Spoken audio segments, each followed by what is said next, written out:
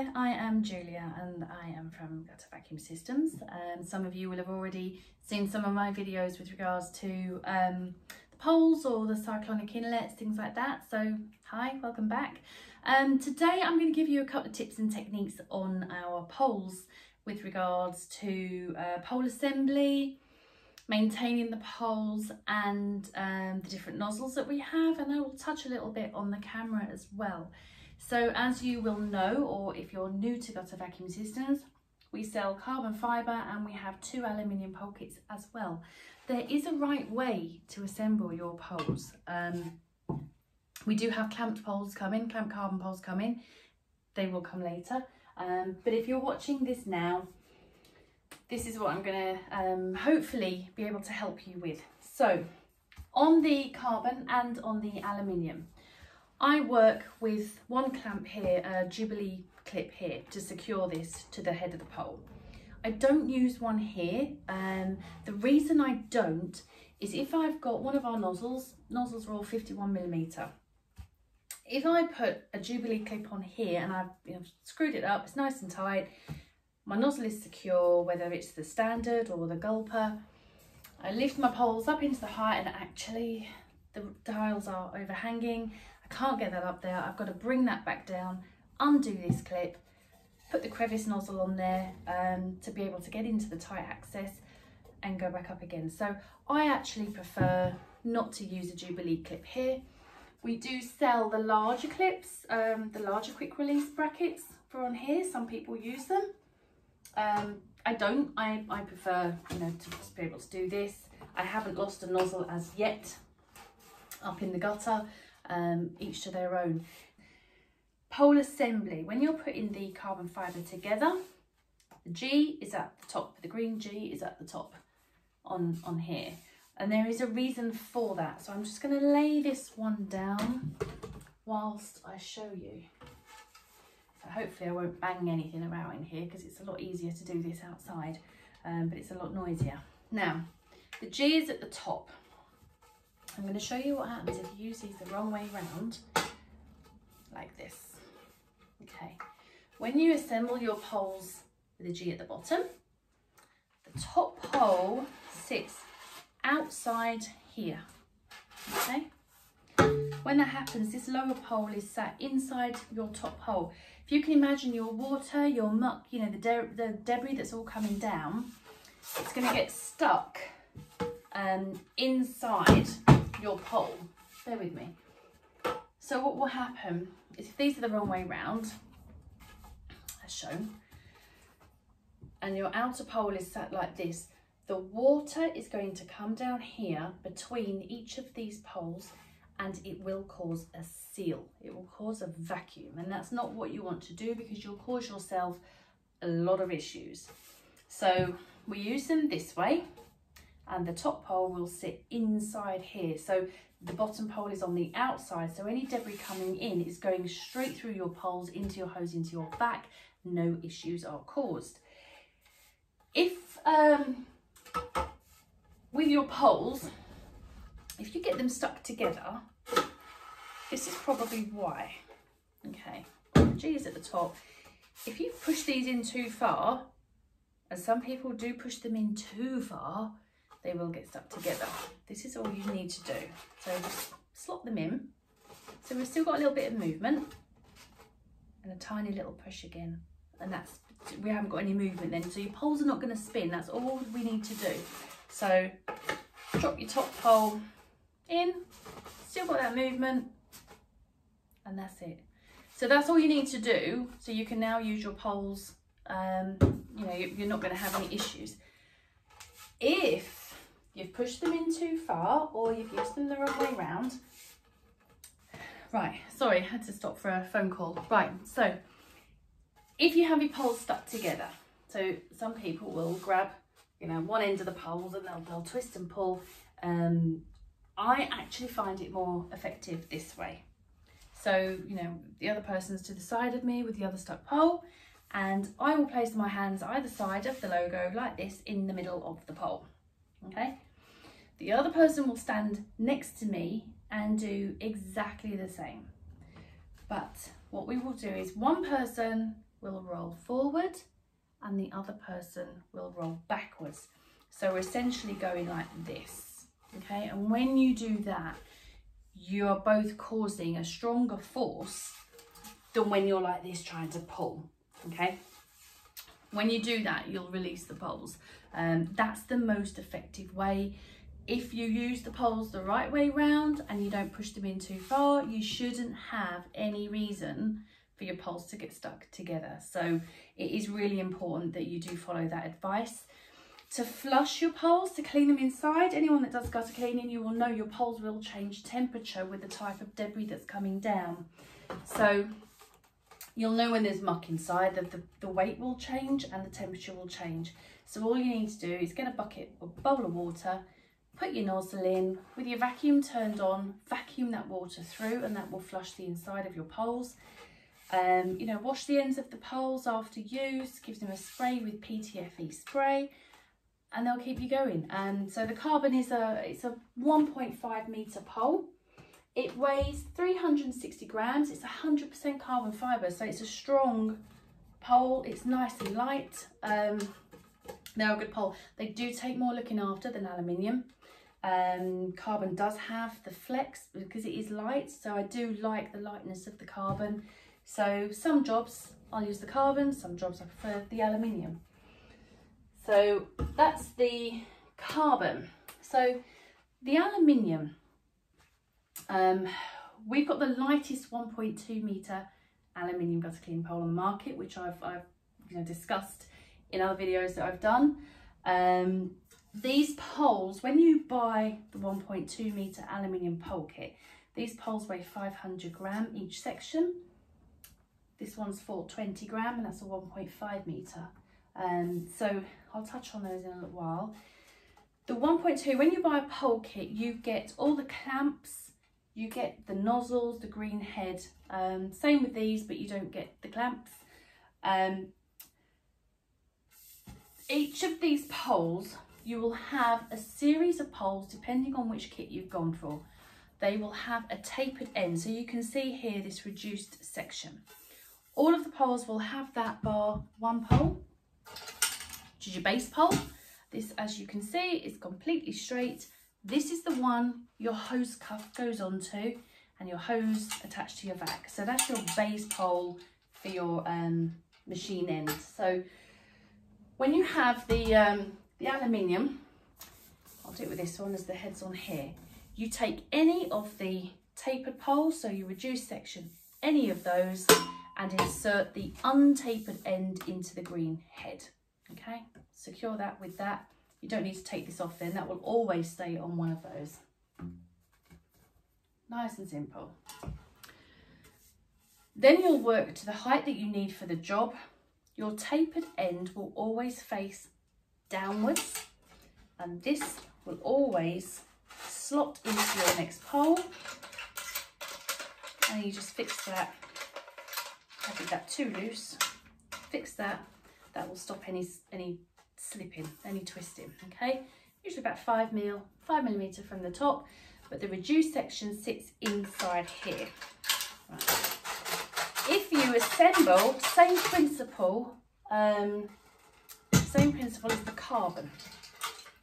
If you assemble these with a tapered end facing up, and that sits inside this section, then you will know that this is in here.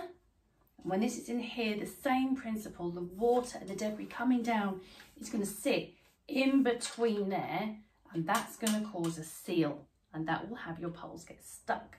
And it's not easy to get poles apart when they're stuck. So to avoid that, always make sure, terminology I use when I'm on the phone is male going down into female. That's the way you need to run. The debris will then flow smoothly all the way inside between each pole. Again, flush them after use. Keep the ends nice and clean. You can use a WD-40 spray to keep them lubricated. These are a good pole. Why these over the carbon depends on your job. Those that are working at 40 foot, 60 foot with these probably tell you there's more, you've got that bit more control with these instead of the flex with the carbon. They're a good rigid pole. So if you've got gutters with, you know, the grass that's in the corners, you've got your downpipes and you really need to stab at the tough gutters, the 1.2 metre aluminium pole is the better pole for that. So when we had these produced to be the lightest 1.2 alley gutter pole on the market, we then pushed these to the absolute limit and had these made. So these are a 1.5 metre pole. They're a lot lighter, they're a thinner wall. Where those are 500 grams a pole, these are 420 grams a pole. So a 20-foot set of these weighs just under 5 kgs, including the nozzles and the, you know, the clamps and the head. This one with all of the attachments is 3 kilograms, and this one is the one that I lifted one-handed from the ground to show you guys that, you know, they're really light. I did challenge the flagpole guys to be able to do that. Haven't had one come back yet. Since that video, nobody has shown me they can lift the 25-foot one-handed from the ground on their flagpoles. So yeah, they're a light pole. They're really good. And I don't eat Weetabix, and I clearly see I don't go to the gym. So, you know, they're a really good pole. We pushed the absolute limit to the weights with this, as I said. So these are restricted to 25 feet. So these will cover all of your 2 stories with your conservatories, your balconies, your garages. They will do your townhouses. If you need to go 3-story and above, this is not the right pole for you. You cannot add any pole to this kit because you will compromise the strength of the pole because it is the thinner alley. If you need to go higher, then you either go with the 1.2 metre aluminium or the carbon.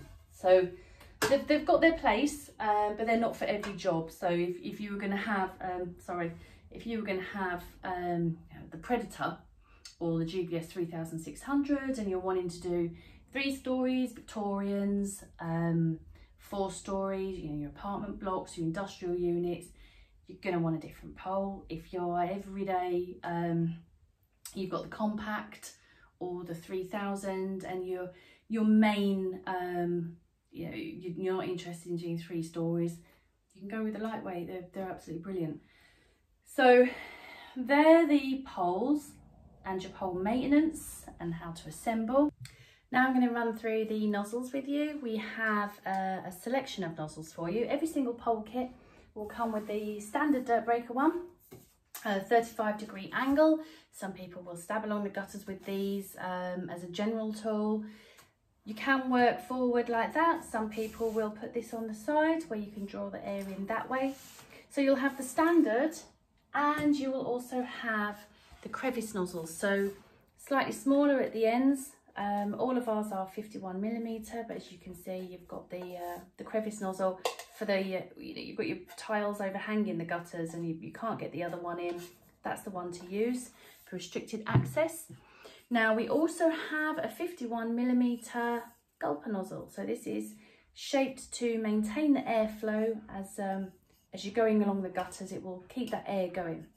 The GVS 3600 and the Predator with the gulper rips through pine needles. If you've not seen the videos on YouTube and Facebook already, check them out.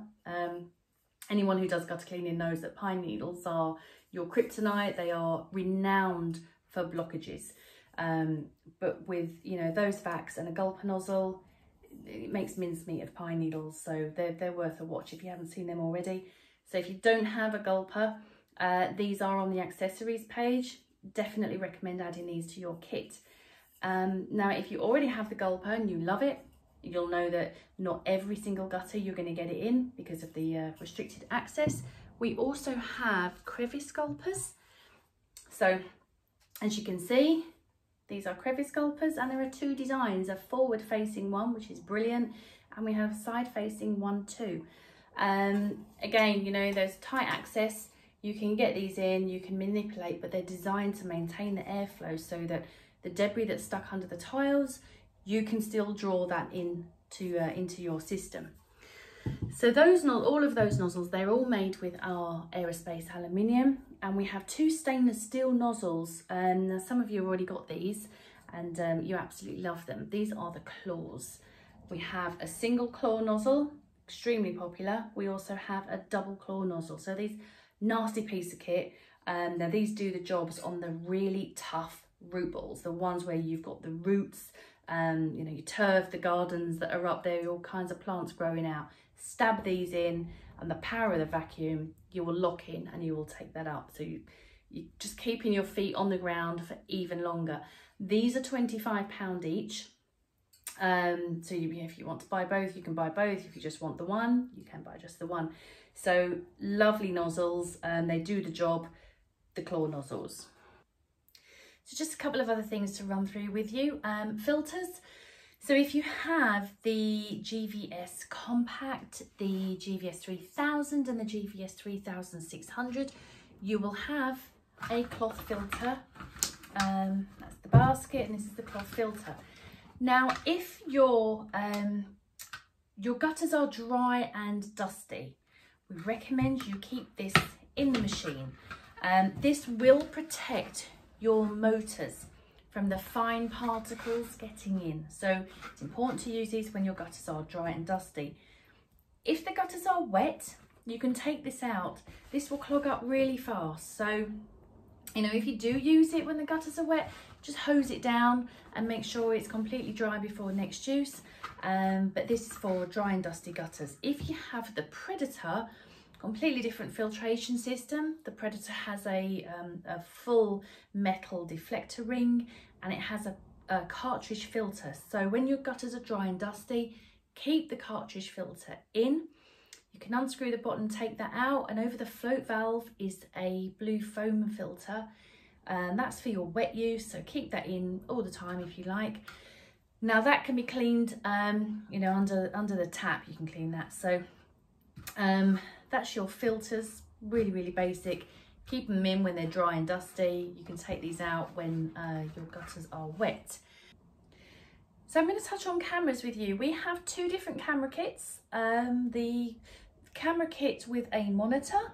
Those that like to have the colour recordable monitor, we have this one to use with your mobile device. Cameras, yes, they are really good to have, you know, for your site surveys, show your before and afters, you know, show that you've done the job, and also for your own website, your own Facebook and your own Instagram. So they have those advantages. I don't always use them. I find it a lot quicker and a lot easier to feel the gutters as I'm going along. You know, I listen to the tone of the machine, I listen to the downpipe, I'm listening, you know, you can feel when your gutters are clear. But they are good to have as a visual for your customer, reassurance that you have done the job. I don't rely on them when I'm using them, and the reason is, if I've got these, you know, these are up high and my phone is on the bracket or the monitor is on the bracket and I'm watching this as I'm going along, I'm not aware of any cables that are above. You know, festive times in commercial areas, you've got lights. So I like to listen to the poles. They're good as a reference, obviously, not always a necessity.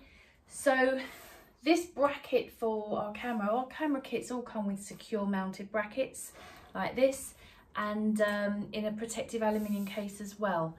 Now this serves two purposes here. One, if this is on the nozzle and you did lose your nozzle, you've lost your camera as well, okay? So we have these brackets, so it serves as two purposes. One, it holds this in place, and two, it holds your camera. So we photograph these as stock photos. Looking down, it's just a standard thing. Now, I personally don't like my camera at this angle looking down. If I'm going into a downpipe, if you can imagine, I'm in the downpipe and the roof tiles are overhanging, I'm knocking my camera on the roof tile. So I personally don't like it there. And if I'm looking at the screen, I'm getting a really good view of the roof tile when I want to see the gutter. So this is what I do. I undo this, I slide this down to the side,